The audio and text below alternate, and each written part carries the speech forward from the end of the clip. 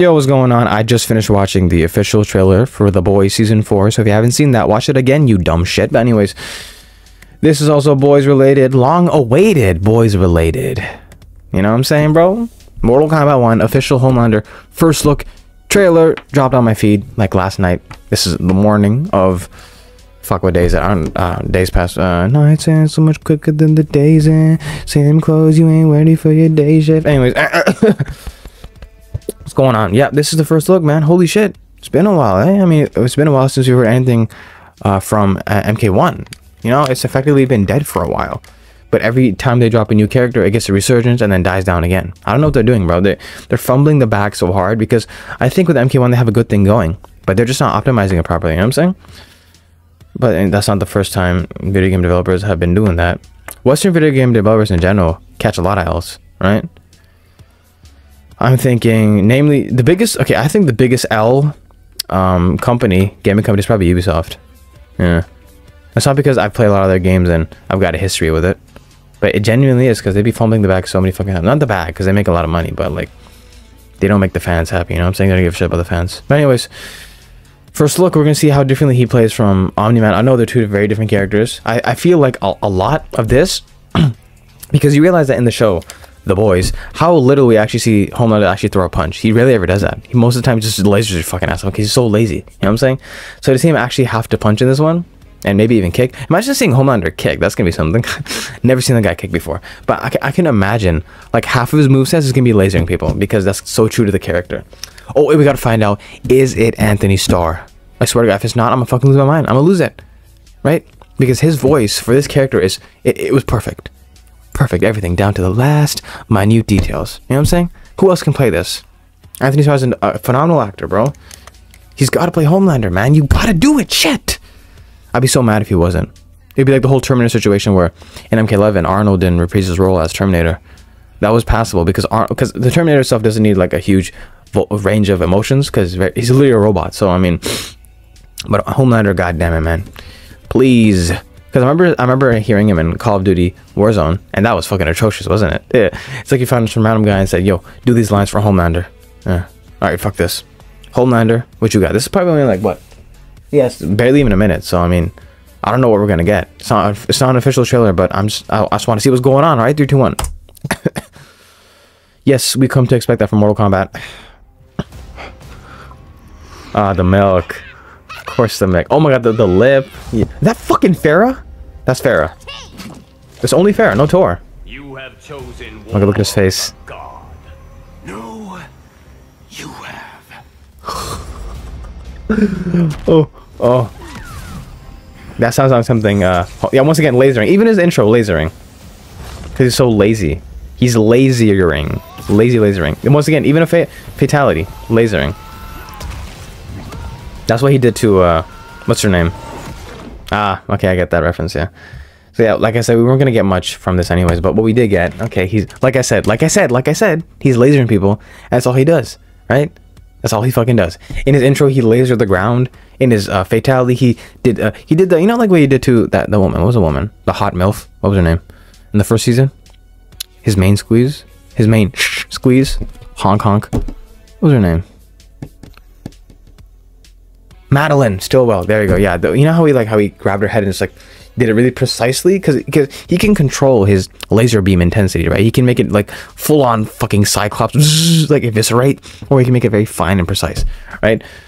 So that's what he seemed to do. He seemed to, because he wanted to hurt you first, right? That's what happened. I think he did it slowly so it can burn inside your frontal cortex, eyes, socket, whatever the fuck, and blew your head off. And then he punched you into the sky and then the plane, obviously being the reference to the first episode where he took down that plane. I wonder, that wasn't the entire fatality. I feel like there's more to that, right? I don't know. But actually the fatality again. Hold up. So yeah, he lasers you, and then yeah, your head blows off, and then yeah, he punches you. Is he as caked up as Omni-Man? That's the question. See, now we couldn't really exactly get to see like if it was Anthony Starr playing, because he only said one line, right? One line saying, "No, I am." I think that's what he said. No. He said, "No, you are." So Liu Kang said, "You are fighting a god" or some shit, and then Homelander said, "No, you are." Because he called himself God all the time, right? Right? Because you need me. You need me to save you. Who else possibly can? You're not the real heroes. I'm the real hero. You know what I'm saying? We don't know still if it's Anthony Starr. Maybe I could do some digging, but for what it's worth, it sounds pretty good. If it's not Anthony Starr, that sounds pretty good. If it is Anthony Starr, then it's Anthony Starr. You know what I'm saying? I feel like I'm saying his name wrong. I feel like his name is Anthony, isn't it? Did I just fuck up? I think I did. Anyways, Farah, no Tor apparently. Yeah, that's Farah from MKX, coming back as a cameo fighter, right? Farah Tor was actually pretty fun in MKX because like Farah would just like run around and she would have her specific moves, and most of the time it would just be like Tor. If you do the lackey variation, it's only Tor, right? Yeah, Tor was a fucking beast, man. But Farah and Tor, why the fuck not? Yeah, this is cool, I guess. Why the fuck not, Farah? Okay, cool, interesting. See how she plays. Once again, this is not really a gameplay trailer. It's just a little snippet of what to expect. That hey, Homelander's coming, so get ready. Yeah, we've been waiting for like long enough, you dumb shit. And Takeda still ain't here. What the fuck? How long are we have to wait for him? Another 5 months? Damn, NetherRealm, step your shit up, man. What the fuck is you? You're not making Injustice 3, are you? So what else are you doing? NetherRealm, all you're working on is MK1. So what the fuck? What's going on? Huh? And but speaking of, where the fuck is Injustice 3? Could use that shit right about now. I don't know.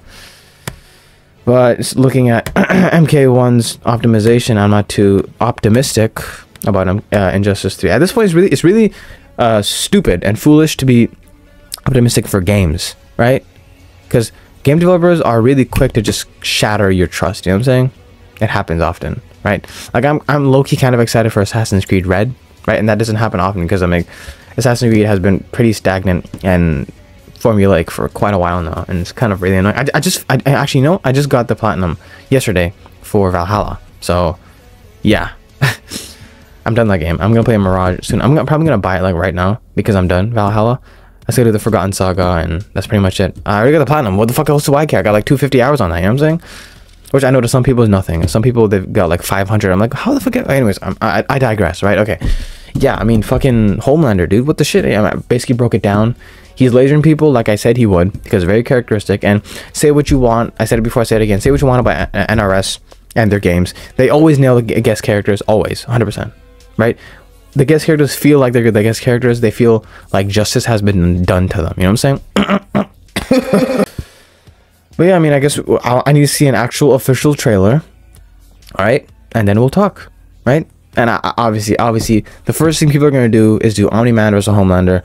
But we know how that's gonna end. Omni-Man's gonna absolutely fucking obliterate Homelander, that man-child that is Homelander, right? And even Death Battle aside, you know what I'm saying? Even that Death Battle episode aside, it's pretty obvious who wins. I mean, you're talking about one guy who's a 1,000-year-old warrior who's conquered worlds. He's a fucking conqueror of this badass warrior race, and then you got this guy who's born in a fucking test tube and who's never actually had to struggle for anything in his life because he's always been the strongest. So who the fuck do you think is gonna win? You know what I'm saying, bro? It's not even funny.